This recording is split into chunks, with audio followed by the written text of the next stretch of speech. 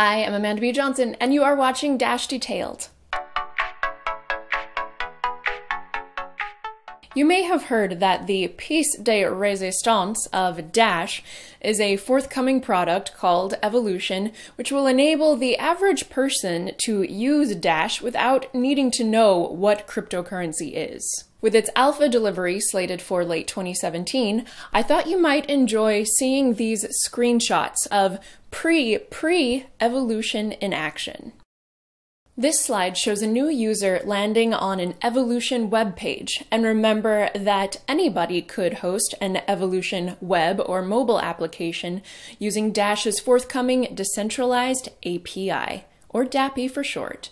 Users have the option to create a wallet or to start selling as a merchant. The user creates a password and then is shown their recovery seed, as no Evolution provider will be storing any user's private keys. Our dashboard shows us the three primary sections of our Evolution wallet, namely our funds, our apps, and our friends. Looking at our funds first, you'll see that we can have various types of accounts, such as a cash account, a joint account, and a savings account. Here we see the creation of a new account type, we'll call it spending, and fast forward a bit with our spending account, we can view its history. Notice in the history that we've been making subscription payments to a few merchants. That's because Evolution enables autopay, which will be a protocol level first for the entire cryptocurrency industry. Next, we'll move from funds to the apps section.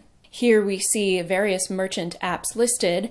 Let's click on one here and see that we can view its ratings, its download numbers, and a link to its homepage, all to help us determine whether or not this is someone we'd like to do business with. We can go ahead and choose to purchase this merchant's product with one click here, which will show us the invoice, and now we pay. As another first for the cryptocurrency industry, Dash Evolution will offer protocol-level moderation in case of payment disputes between merchants and customers. Both sides of the trade get to make claims about the dispute, and a moderator can then choose whether to issue a refund in any amount to either party. Merchants can create these apps by undergoing this process, where Evan has created Evan's sock store.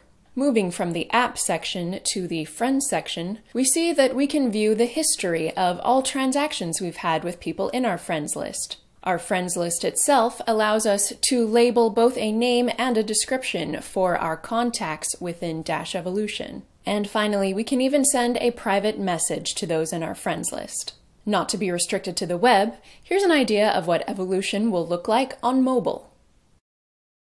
I hope you've enjoyed this little preview of forthcoming Evolution software, and if you did, you will enjoy at least as much my chat with Evan Duffield next week as he goes deeper into Evolution specifications, namely decentralized masternode shares, the DAPI, and the merchant app store. So be sure to come back next Wednesday for that.